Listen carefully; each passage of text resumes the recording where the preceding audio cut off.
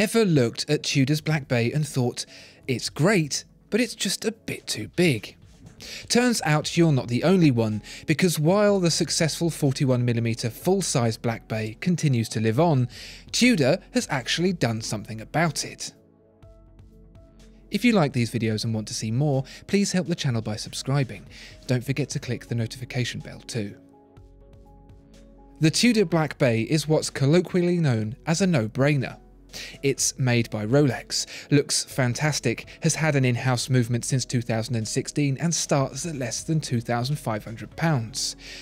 With Rolex prices soaring into the stratosphere, that's, well, a bargain. This really splits potential buyers into two groups, one that will happily purchase a Black Bay and the other that would prefer it if the dial had a crown instead of a shield.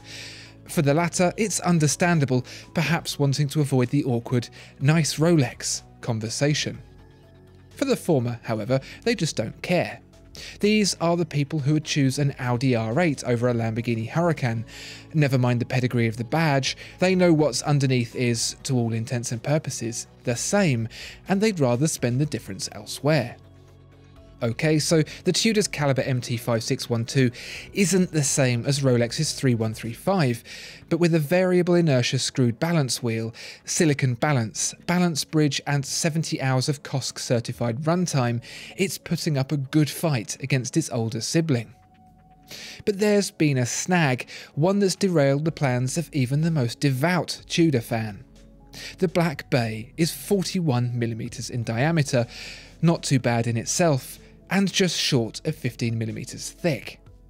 While this isn't an issue for all, it is for many, a watch that purports to offer a flavour of vintage sized very much on the modern side of things.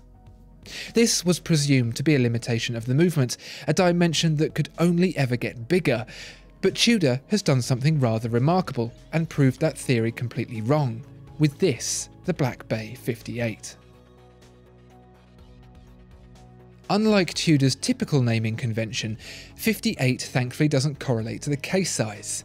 Imagine that. Rather, the era of the model it takes inspiration from.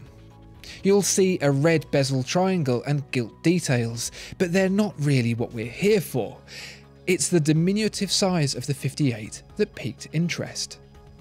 Considering the size watches in the 50s were, it's no wonder that the 39mm diameter, 11.9mm thick 58 seems to wear its styling with more ease than its bigger brother. The bracelet is skinnier, the case sides less slab-like, the bezel less dominating.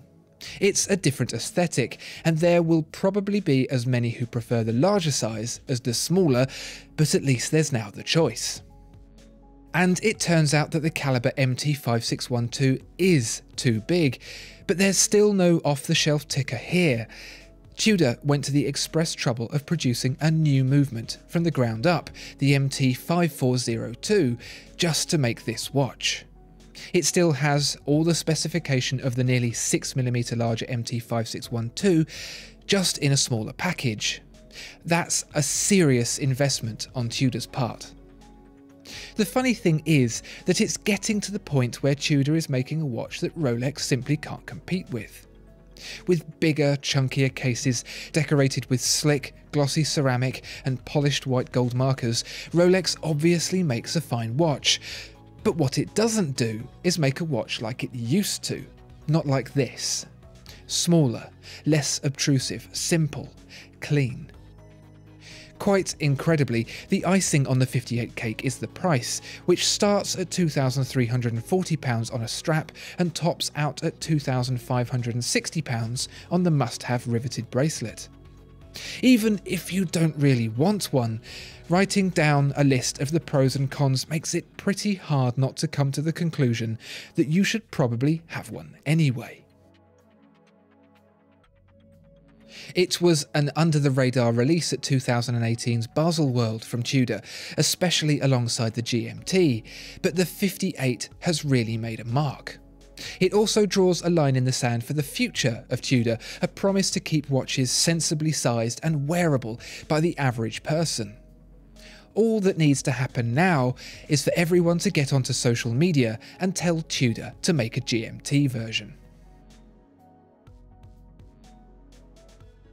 Discover more exceptional watches at watchfinder.co.uk.